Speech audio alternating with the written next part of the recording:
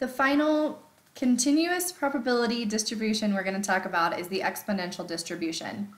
This one is similar to our Poisson distribution from the discrete distributions that we've already talked about. So the Poisson distribution was asking what is the average number of arrivals per time? So how many trains are going to come in the next hour? Given a specific number of that happening within a unit. So Poisson said, what is the number of occurrences to expect per interval? So how many trains come in an hour? Whereas the exponential distribution is looking at the probability of the time between trains.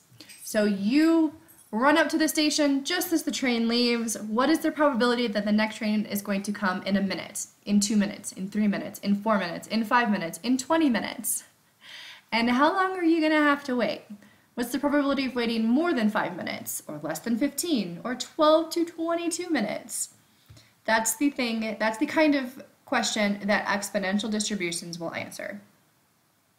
So our parameters, this is lambda, which in this case lambda represents the mean arrival rate per unit of time or space. We'll come back to that. The probability distribution function you can see is exponential. Our range is simply above or equal to 0. The lambda that Excel is asking for is the mean time. So it wants the average arrival time per unit of time. It's kind of awkward to think about. Just FYI, some books use mu, some books use lambda, but they're essentially talking about lambda represents the mean of what's expected. In Excel, this is your equation, and this equation is assuming that you were interested in up to whatever x you are considering.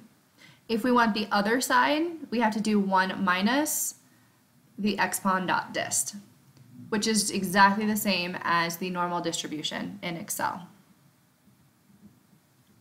So if we want to see what is the probability of waiting less than 10 minutes for the next train, given that 5 trains come per hour. First thing we have to consider in Poisson and in exponential is the units of time have to match. We can't be talking about minutes in one thing and hours in the other. So our average train is 5 per hour. So the easiest way to do this is to translate minutes into hours. So we would say 1/6 would be 10 minutes per hour. Again, we have our distribution. This is how we will put it into Excel. And if we are curious about more than 10 minutes, it's going to be 1 minus the expon.dist.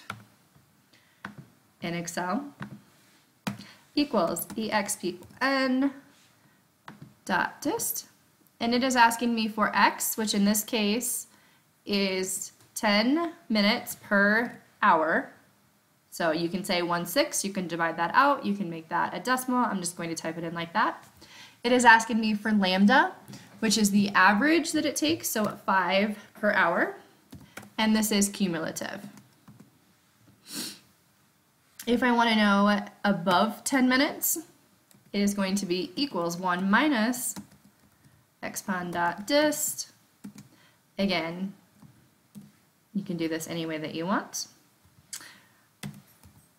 1 for true, and that is the probability of it taking above 10 minutes.